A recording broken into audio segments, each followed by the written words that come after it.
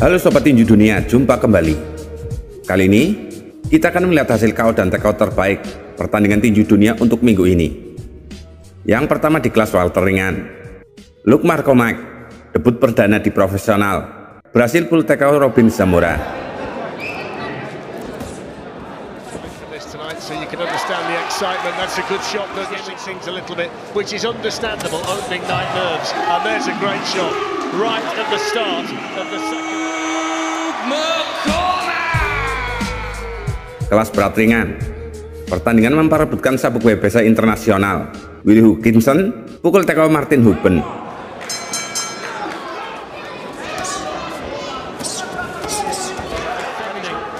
Tonight, he's been the boss in there so far, and Huben already, but he's found it difficult to pin him down. Oh, what a shot! Right hand knocks him clean off into the soles of his boots, and he's piling on the pressure, and he dives in to stop it. Kieran McGee, the hot strain,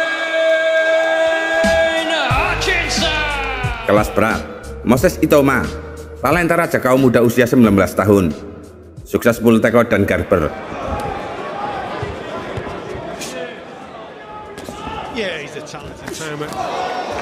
Carries on and straight away he goes with that left hand. Yeah, he took this fight on Monday, so fair play to him. His hands are getting quicker, he's got destructive power, and he's got really fast hands, he's a really good finisher. Right hand that caught him flush, there's another one in his own corner, clubbing left. And the referee's having a look again, and he caught it on Moses Itoma. Kelas bantam, pertandingan memperebutkan sabuk Inggris yang kosong.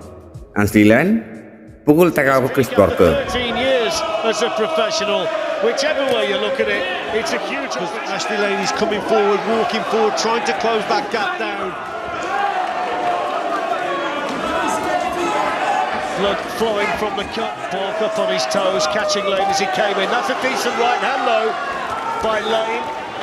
Just missing with that long uppercut, but he continues. The pressure of Ashley Lane is breaking him down. He's emptying the tank here, Lane, trying to get the stoppage. No escape. Ashley Lane fighting the fight of his life in there, trying to win the British title, and he's got it. Ashley Flash Lane. Kelas berat ringan, Liam Cameron pukul TKO Hussein Itaba. Into the first round we go. The last fight, kilograms, was a heavy drinker, but he's turned his life round, and like I say, looking to get back at championship level. Of the shots coming back, I think the referee's already had a go. Oh, nice left to the body, the right body shot. Liam Cannonball Cameron. Partai utama, pertandingan memperebutkan sabuk WBC silver yang kosong di kelas welter ringan. Dalton Smith, monster KO belum terkalahkan asal Inggris. Sukses pull KO kejam Jose Sepeda.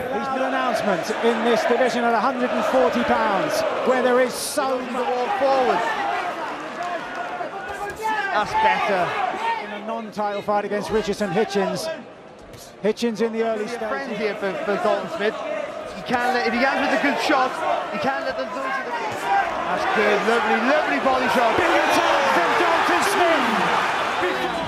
Yes, when he came here against Terry Flanagan. Ya oke Sobat Tinju Dunia, kilas hasil pertandingan tinju dunia untuk minggu ini. Salam tinju dunia.